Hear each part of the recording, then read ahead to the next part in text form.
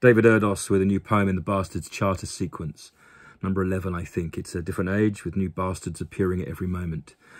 This poem comments on the events of the week with the mini budget and the effects on the pound and interest rates and people's livelihoods and how this country continues to be seen or unseen by those around it. It also manages to be a part review of a famous prog rock album, so there really is something for everyone here. It may well be out of date by tomorrow, but at, what is it now, 11:30 on the 27th of September 2022, it feels apposite. Expelling England by the pound. Selling England by the pound is the name of a famous Genesis album, one of their best, where the lyrics mix social comment with romantic muse and word play. But in England this week, Kwarteng's cutting of tax to high earners raises the rich's rates of disinterest in the fate of the poor's pale array to near farcical heights. As the Hitler-haired Rees-Mogg preens and prattles, his offshore millions, pre-Brexit banked, won't be risked, while the rest of us count the coins, as with the death of 20 and 50-pound notes, we lose value. The measuring of increasingly meagre resources and the accounting of such will be brisk as prices rise and people go to bed in leg warmers or in their coats, fearing winter, which after the summer's sweltering heat claims the night, which is colder round here than a witch's tit. That old saying makes me nostalgic for the world in which I first learned what was right. That world was flawed, don't get me wrong, but in saying it still felt somehow safer, especially as we are spiralling now.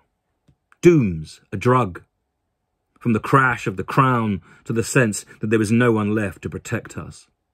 In Liverpool, Sir Keir steers his conference into a possible moment in which the concept of chance and change gets a plug. This could be a moment for Labour, he says. But how to define that sharp second? His speech was platitudes mostly, a verbal toasting that was more like a cup of tea or dad hug. We needed to hear it, of course. As Prime Minister distrust, unknowing, says nothing. Ill-equipped or unwilling, she was once described as inept. I wonder what she listens to. I doubt it's Peter Gabriel singing, Steve Hackett solos, or those Tony Banks runs. So which muse or fuse has she kept? Phil Collins's drums and Mike Rutherford's bass ground that album. But how are we grounded, as once the rug's been pulled, the floor fails? Everything is happening so fast. Even Fiona Bruce on the 10 o'clock news says it.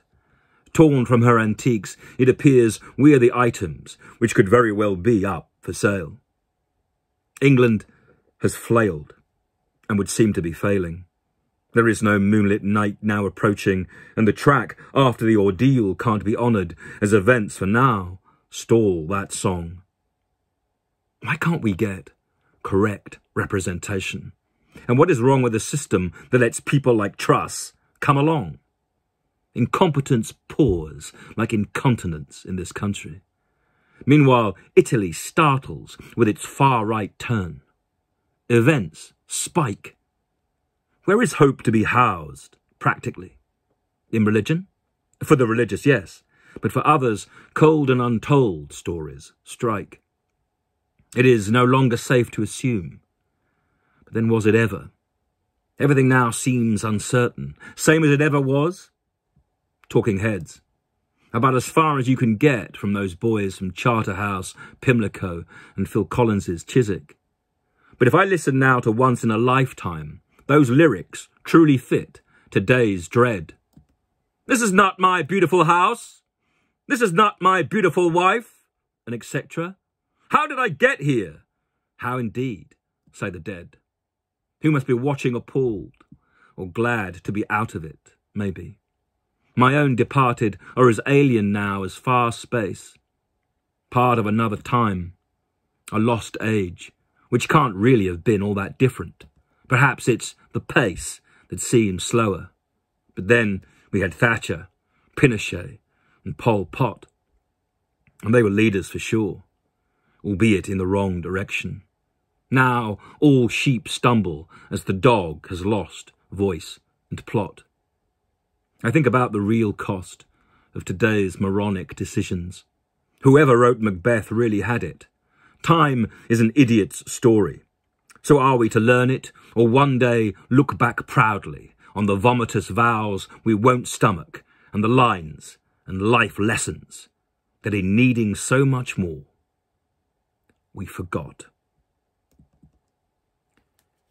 David ERDOS, 27th of September, 2022.